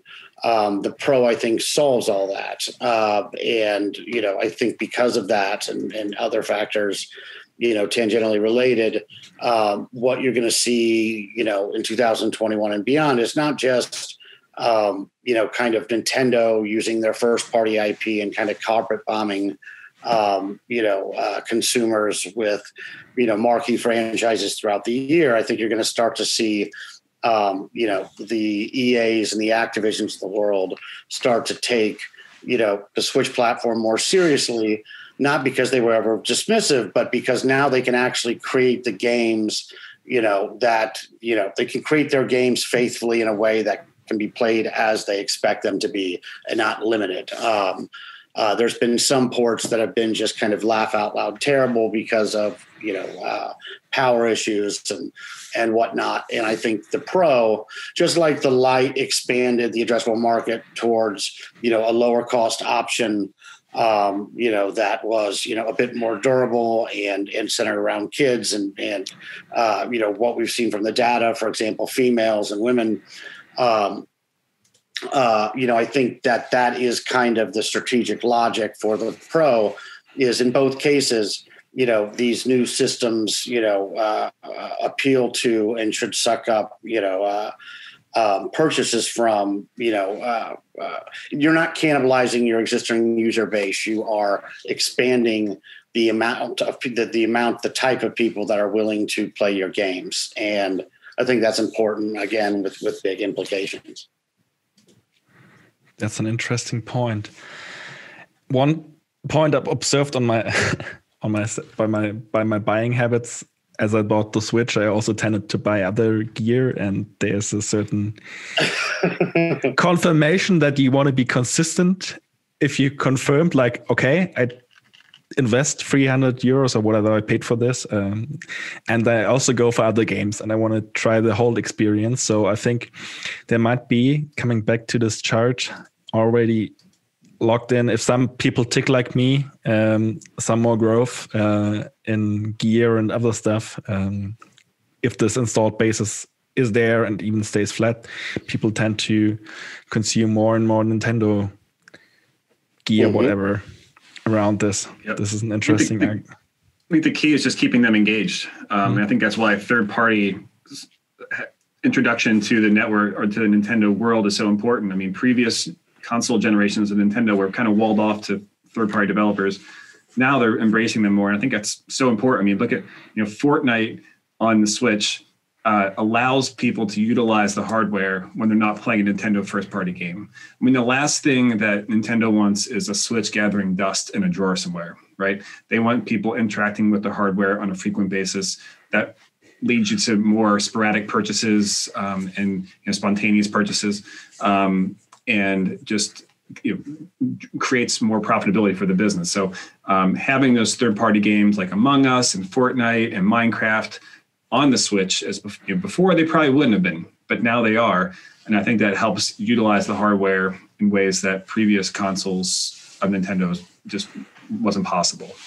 Yeah, and I would only, the other thing to add is that one of the things that change it, that where the dynamic is kind of fundamentally, improved, and I think permanently is not only do you have kind of the arrival of a growing number of call it hardcore gaming core franchises, the Last Among Us, Fortnite, there's all of that stuff, but then there's the indie game component, which I think has become the Switch platform has become kind of the core platform that talented indie developers want to use and put their game on. So, in the past, where Nintendo was essentially bootstrapping all of its consoles with its own IP, and kind of having a prayer session that the installed base, that they could somehow hit exit velocity. They've done it in a way this time where not only do I think they could hit exit velocity on their own IP in general, but when you add in the diversity of kind of fun indie games and now, kind of franchised hardcore gaming IP. I mean, the Pro is kind of like the ultimate Trojan horse to start converting, historically hardcore gamers that love things like, say, Call of Duty. Well, for the first time ever, they'll be able to play Call of Duty like they would at home on their Xbox, but they can play a faithful rendition with their friends when they're on the train to work. Or I think that's just kind of a genius way to. I don't really look at Sony and Microsoft as competitors. I look at them more as kind of complements instead of substitutes. But if your goal is to kind of sneak behind enemy lines and bring in all of the experiences that make these consoles differentiated, unique, and make them playable in a faithful way on the Switch, given its hybrid system, I think you have a real opportunity to convert a substantial number of not just kind of old 3DS customers that haven't, jumped on the fence and bought a Switch, convert that kind of embedded installed base. You can start peeling away a lot of the hardcore gamers that in the past would never have bought a Nintendo system, but now have a new reason to, consider it and make the plunge. So to keep people engaged, management has to play it good.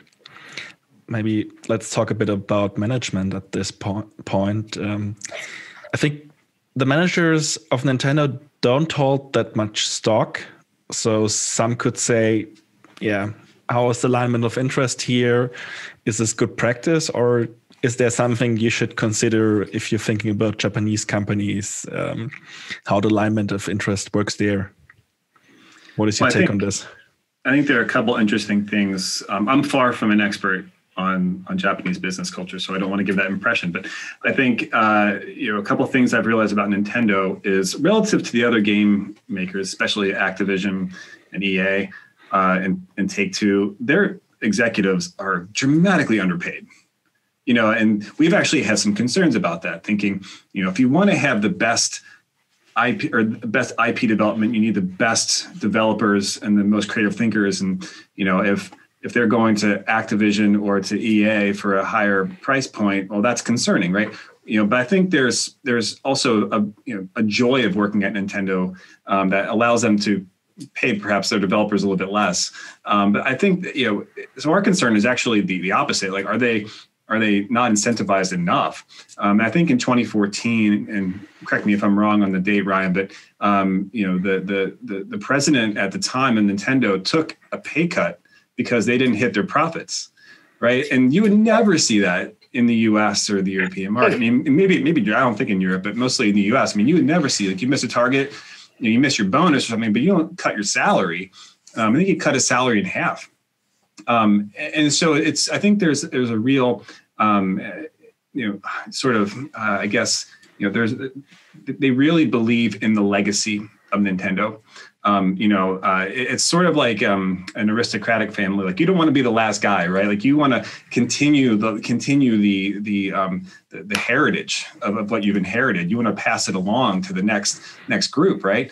And I think it's a sort of a same philosophy at Nintendo that that's been my impression, at least, is they want to be able to preserve this great franchise, this great icon, Japanese culture, and pass it to future generations. I mean, that's why I don't think they are going to do anything just dramatic to ruin what they've built here with the Switch. I don't think they have another chance, right? I think the video game industry is changing so much that, it's so difficult for them to have to stop now and rebuild. Maybe they could, but it'll be so hard to do. I think it's harder now than it was after the Wii. So it's a bit like a family business? Exactly like that, I think. Yeah. In fact, I think it's in some ways I'm trying to think of a great analogy, but me back up a bit and go to, kind of Todd's point. It's like when I first remember seeing the amount of stock, kind of early in the diligence phase that, management owned, and it was kind of, horrifyingly tiny in the sense that, basically no stock at all. But I think as you delve deeper and you understand the culture, Nintendo's place within, Japan, as kind of a national champion, a global icon. I mean, a representation of Japan and the best and kind of brightest. I think there's one thing that, you go through this over time and it is, I don't know, it in some ways it's life. I mean, Miyamoto, who basically owns no stock, I mean, his entire artistic and creative this is, to say it's his baby, and in many ways, all of the C-suite and the top of exec, I mean, this is their lives. It is their creative, it's like a great band coming out with a terrible album, they're never going to do it. They're always going to try and shoot for the stars because it's very much culturally who they are. I don't think they're motivated by money, just like the best, hedge fund managers. I've never found one that, that is truly great, that isn't in it, for the love of the game. So another way, money really doesn't matter. They could work at McDonald's and they'd still do the same thing that they do every day. Because it's what they love to do. And, in some ways the art is an extension of themselves. And I think that is very much the way it is at Nintendo, from top to bottom.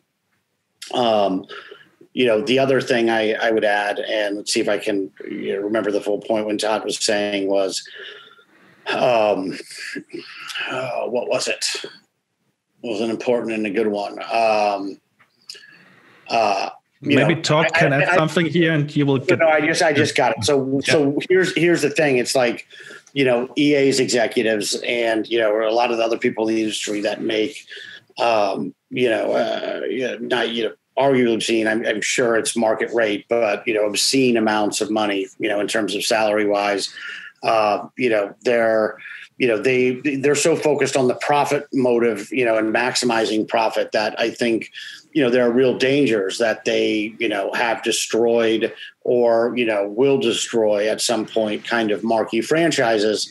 You look at the sports games, like never really kind of improving and being the same thing. You've kind of hit a law of diminishing returns in a lot of ways where, now they've started to introduce gotcha and loot box mechanics and all these things that not only I think upset the fan, but are, questionable actions, when it comes to, focusing on the long run and protecting the moat and building the moat, where they'll, there's short-term myopia, that they make dumb decisions that might juice the bottom line more in the short term, but, ultimately put at risk their most valuable franchises and, kind of the love that they've built over the years, just being short-sighted.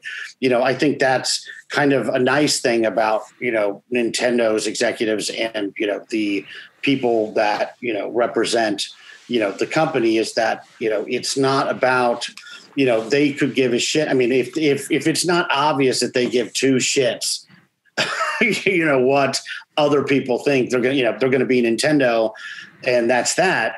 I don't think, you've been paying attention to this company, and I love that. I love that they know who they are.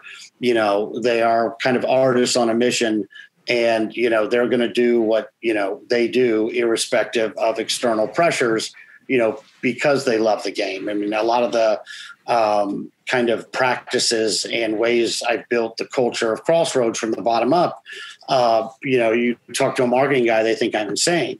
But, I understand, long-term why these things are critical to not only establishing, but maintaining our competitive advantages.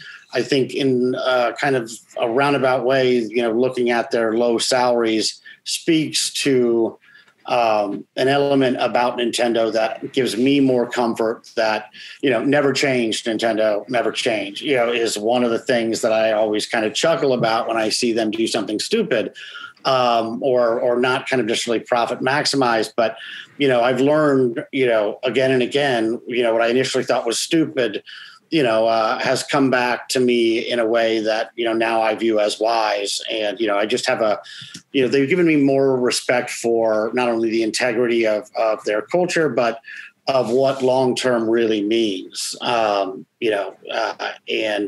what, in some ways, because they're not thinking about getting rich, it's like Howie Buffett being on Berkshire's board. Howie doesn't need money, but he cares about the franchise. He cares about the, what his father's built.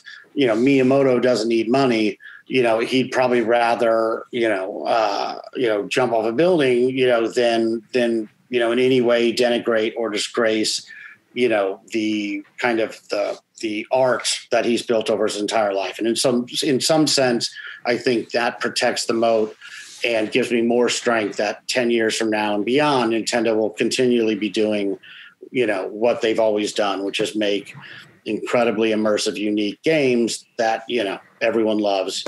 And that's, I think, kind of a beautiful thing. Do you have something to add? No, I think, okay. Ryan nailed it. I've got another chart for you. It's I would call it kind of flywheel of Nintendo. And I would love your comments on this for the end of our very long and very good interview. This is the chance we haven't discussed, but that's also coming up. It are two charts. This shows the chance they have to build merchandise, mobile, visual content like movies, theme park. And this is also the other side of it, showing that that you get the IP they have, bringing it to the more people. What is your take on this chart and the strategy of Nintendo? Yeah, I think, I remember from growing up, Nintendo was kind of overheated in terms of its merchandise. I mean, it was everywhere. You had the Mario Brothers cartoon, you had the movie, which was just a terrible representation of the Mario brand. And I think that really set Nintendo back on this process for a long time, because they thought, we did this once, we got burned, let's not do it again. They became kind of insular. And now they're starting to kind of emerge, but even kind of more beautifully. It's like we have this theme park, and we're going to do a movie that with a studio that's going to, maintain the integrity of the IP. I don't know if you've seen other Illumination movies like The Grinch or Minions, but I mean, it's just brilliant. And I think it'll work very well with Mario. And capital efficient. What's that? Sorry. I said, and capital efficient. Yes.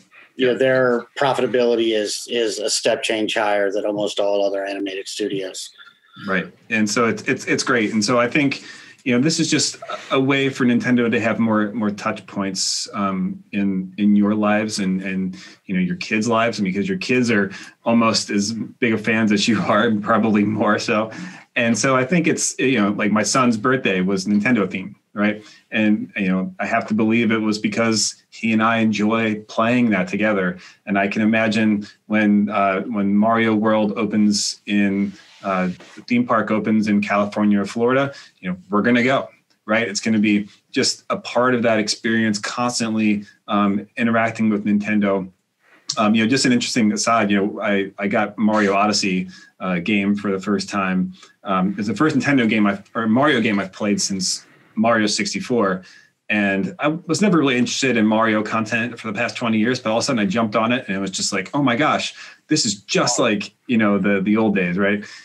Just the joy of playing. And so I think, it's a way for, Nintendo just to, touch your life with that joy in different ways. Theme parks, merchandise, but I think they're going to be careful this time not to go overboard and become ubiquitous. But I think that they are trying to have more interactions with you than they currently have.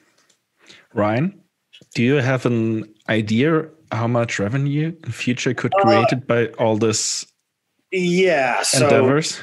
So I think, the short answer is, if you can, like the farthest, certainly not a precise one. I think you can kind of. It's the future. So you can just guess. I think you can back into what the earnings power to Nintendo will be, once the kind of existing plans as far as expansion, Florida, Los Angeles, I think that, they have talked about, and at least based on, their current parks, you would expect a Super Nintendo Land to be in, 6 to 7, I could see 6 to 7 Super Nintendo Lands over time. And, much like Harry Potter, where you have like, Wizarding World and different things at different, places. Fingers crossed they do a Zelda one in Florida. There's reasonable reasons to believe that you might have a giant Hyrule there. But I think, that can be a meaningful business that will move the needle. I think, in terms of movies and TV, I think, the upside there is kind of mind boggling. I think it's interesting that they didn't just license, the upcoming Super Mario Brothers movie to Illumination. They spent a considerable amount, they shared the CapEx, they will retain the IP that they can monetize through various, streaming services and, in a digital world, kind of starving a family-friendly IP that, works globally, cross-culturally across the world. That's a big potential lever as long as they get, the quality right. If they make great stuff, I think, the potential implications to the bottom line are incredible. I mean, and this is, again, the way that, kind of treasure trove, underutilized libraries of kind of peerless IP, are so powerful is, like with the mobile subscription biz, that's a way to create, I think not only delight your fans, but create billions in high margin, incremental, reoccurring revenue. You have something like, what they're doing here with Super Mario Brothers. I mean, imagine if they sold The Legend of Zelda or Metroid to Netflix or Amazon, that would, I wouldn't be surprised if, they made, $500 million to $1 billion simply by selling a few seasons of rights to, some of their marquee franchises globally. So, I think that, those two levers alone have the ability to materially move the needle. Merchandise, I think, less so, but I think it's not immaterial. It's not on that slide, but I think, continued expansion of the Nintendo retail stores. I mean, all you got to do is look at Apple and see the potential uplift to earnings power by kind of, stepping on the gas with their billions in excess capital to build out more retail stores. I mean, when the retail store that opened in Japan, I think it's been a little over a year now, but, until Corona, there were literally like 4-hour lines to get in months after the release. I think that speaks to, the potential to continue to replicate that at high returns. Without, at the end of the day, I think, they are expanding the diversity and sources of their earnings power by better utilizing their IP. This is going to create a lot more touch points and help not only maintain but grow mind share amongst consumers globally. That will help them stay relevant and help them become a materially more capital efficient, better business over time. But when I look at all those, I just think kind of the same thing I think about Nintendo writ large. I mean, it's like a giant bag. Friends of mine will be like, okay, this is free option number 2,464. It's nothing but, these massive, largely free call options, outside of just the core dedicated console segment, which I think you can get a multi-bagger on the stock simply from that business segment alone. If a few of these shots on goals, hit net, I think these other call options could land profoundly in the money and be worth kind of, the EV and then some over time. I mean, Pokemon is arguably the most valuable IP in the world. Creating Ring Fit into a call it a low cost Peloton, with an already established base. I mean, where I get pained when I think about, the downsides of management is in them not fully pressing, all the different ways they could, not just make a ton of money, but I think, improve, the Nintendo flywheel and larger ecosystem. And I wish they would kind of move faster, but I love it. I think it's going to work. Bridge to the last question. So I came up with this at the beginning. So what could happen that the switch goes off and the ring has no fire anymore? So what could go wrong with Nintendo? Todd, you want to take that first? Yeah, I think our biggest concern is really what you're seeing, particularly around the entertainment world is converging in a way, right? So you're seeing, and really they're converging towards video games. So this is good. It's like the whole metaverse concept where you've seen concerts being done on Fortnite, for example. So I think they have a home field advantage of sorts. But you think about, especially kids, because let's face it, Nintendo does have a large kid base in its gameplay. There's only so many hours in a day, right, to consume entertainment, especially if you're a kid and sort of Nintendo's core demographic. Let's say you're like an 8-year-old, you go to school and then you have an after-school activity and maybe you have an hour to play. Well, if your friends are all playing Roblox, right, you're not going to spend as much time engaged with Nintendo's IP during that time. And so, that's one of our concerns is kind of keeping an eye on how are kids spending their time. And what we're currently seeing is that they're doing both, right? They're doing their Roblox, but they're also doing Nintendo, right? And so that's key to the continuation of the franchise. You think about, sports franchises, kids grew up with baseball and now baseball is not as exciting because they were playing lacrosse as kids or they're playing a different sport. So it's important for us to see that Nintendo's IP remains relevant to all generations, as time progresses, because that just increases the flywheel, over time, right? So when they become parents, they'll share with their kids and so on and so forth. And it creates this enduring franchise. So, if I was going to be a bear on Nintendo, I wouldn't focus at all on the console. I'd be more focused on looking at the hours spent engaging with Nintendo IP versus emerging forms of entertainment. Yeah. Do you have something to add, Ryan? I think that's dead on. A lot of the risks people talk about, I think are not risks at all. I mean, in our increasingly attention-based economy, there's only a finite amount of time, people have to devote towards, various sources of entertainment and, call it, escapism. And, when I think about what could erode and, permanently chip away at the moat, it is, some transformation in terms of the way people spend their time, not only within video games, but, outside of it, outside of, traditional video games. So I think that's really the big worry.